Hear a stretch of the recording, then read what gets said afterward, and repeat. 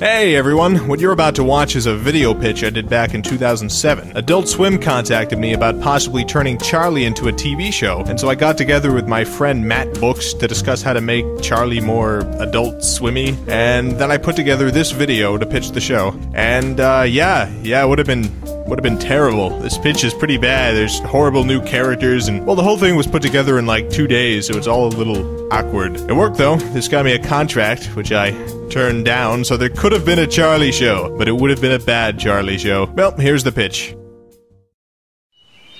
Hello there, Mr. Swim. My name is Charlie the Unicorn, and I'm here to pitch you our little show. Charlie! We're coming to get you, Charlie! We're coming to get you!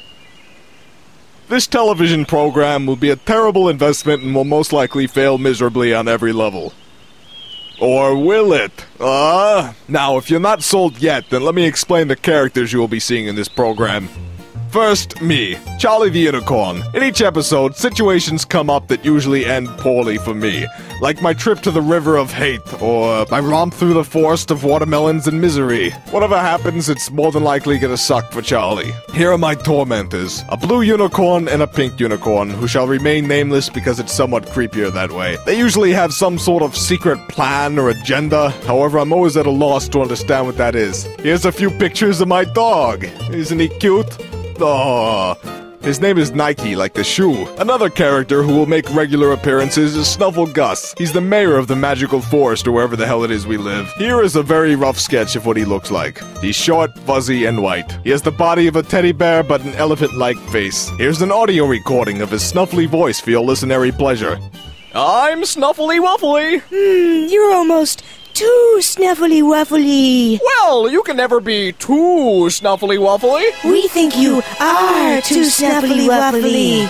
What are you? Oh God! I'll be less Snuffly Wuffly, I promise! Yeah, so I'm betting that Blue and Pink will be seen later wearing his snuffly skin. The next character is Leggy, a tiny one-legged, no-armed fairy who zips around the forest singing lovely fairy songs. She'll sometimes make an attempt at rescuing me from my various perilous situations. However, these efforts are, rarely successful. Because she's a fairy. With one leg. And no arms. So like I'm stuck down in a cave somewhere and ta-da-da, it's Leggy, come to save the day. But like, totally not, because she can't do anything. I hate Leggy. There are many other characters in our program, but most of them just show up for 1 or 2 episodes. Like Sluggy, the lovable soul-eating slug. Sluggy. There's also various dinosaurs, dolphins, goblins, and other crap inhabiting the forest. So, by now you might be wondering, what exactly is this show about? Well, imagine Gone with the Wind mixed with 2001: A Space Odyssey. Huh? Frankly, my dear, I don't give a damn. In space! Okay, this isn't going so well, You have to believe, Charlie. I am believing. You have to believe hardlier, Charlie. Hardlier. Look, there's no more hardlier I can believe. Hardlier.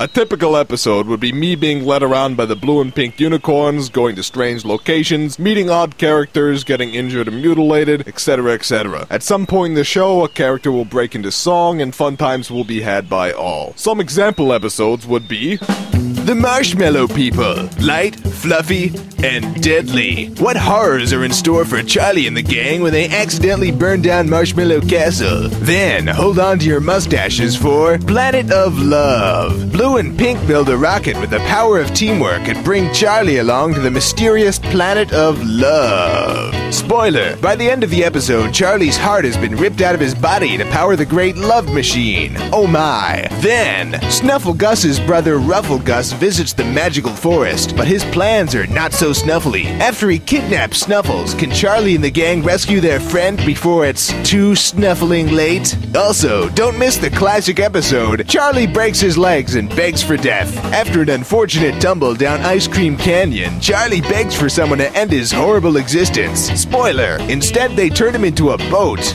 What? Now doesn't that all sound like fun? So please, give our show a chance. We promise it will be annoying, unmarketable, and repetitive. If I catch you downloading this disc, I'm gonna break down your door and commandeer your mom!